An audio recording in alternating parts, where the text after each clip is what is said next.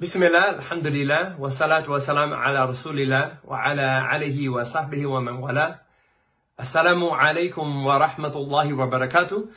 This is Brother Michael, coming to you from my home here, being isolated, self-isolated, keeping social distance. I'm here for the Wednesday Ramadan reminder. We're on day 6 already, if you can believe it. Subhanallah, right? Ramadan goes really fast. We're already on the 6th day. So for my reminder, I wanted to talk about fasting and taqwa, because these two things go together. You know, we know that actually you develop one from doing the other. As Allah subhanahu wa ta'ala tells us in Surah Al-Baqarah, He says, "O you who believed, fasting has been prescribed for you, just like it was prescribed for those before you, so that you can develop taqwa." And so when we look at fasting, it's a very powerful act of worship that we do. It's actually a really amazing thing when we think about it. Like the entire time we're fasting, like every second that we fast, we're engaged in a formal act of worship for Allah. You know, it's hard to find anything else that we do that can match that good. And right now we're at 15 hours, or over 15 hours actually, with our fasting. So we're engaging in the worship of Allah for over 15 hours a day. And the Prophet sallallahu alaihi wasallam, he tells us that Allah says that fasting is for me and I will reward it. Because the one who observes their fast, they give up their physical intimate desire, their food, their drink for Allah's sake. Fasting is a screen from the hellfire, and there are 2 times of joy for the fasting person. First, when they break their fast, and then when they meet their Lord. And the smell of the mouth of the fasting person is better in the sight of Allah than the smell of misk or perfume.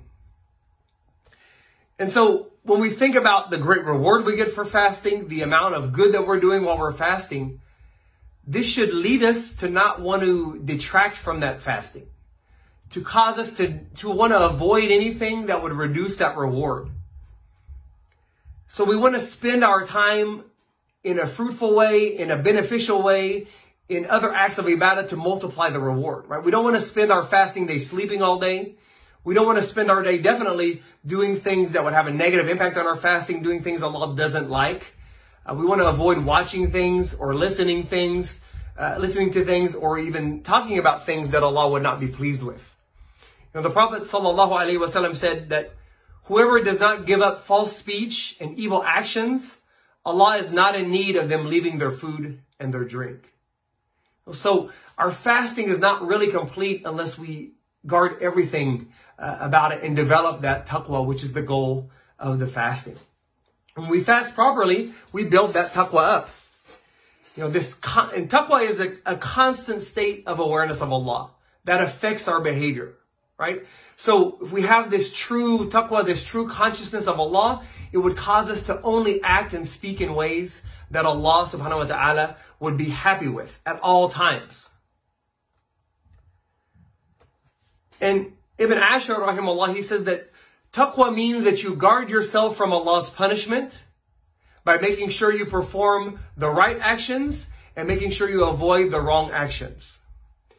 And he says that we have to perform our obligations outwardly and inwardly, right? We have inward obligations like having iman, having tawheed, and we have outward obligations that we make salah, we pay our zakah, we do our fasting. And then we have to avoid our prohibitions both outwardly and inwardly, right? We have things that are haram, that are outward, like we don't steal, we don't harm other people. And then we have things that are haram that are inward, like we don't feel envy towards others, we don't feel hatred or resentment towards our brothers and sisters. So we have to have all of those aspects there to have full taqwa. And if we reach this state of having taqwa, there's so many benefits that Allah subhanahu wa ta'ala mentions. He mentions them in several places in the Quran. The first benefit is that taqwa can lead to Allah giving us more and more blessings.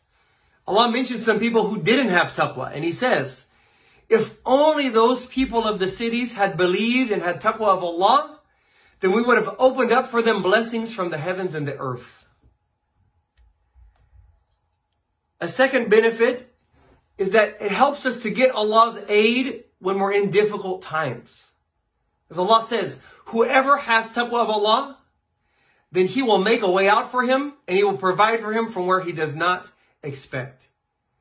And we're going through difficult times right now, and this verse should be having a bigger impact on us. It should be something that we think about, or actually this is part of 2 verses, but it should reach us that if we have taqwa, Allah will provide a way out for us. And He'll provide for us from a way we never expected. It should give us a lot of hope.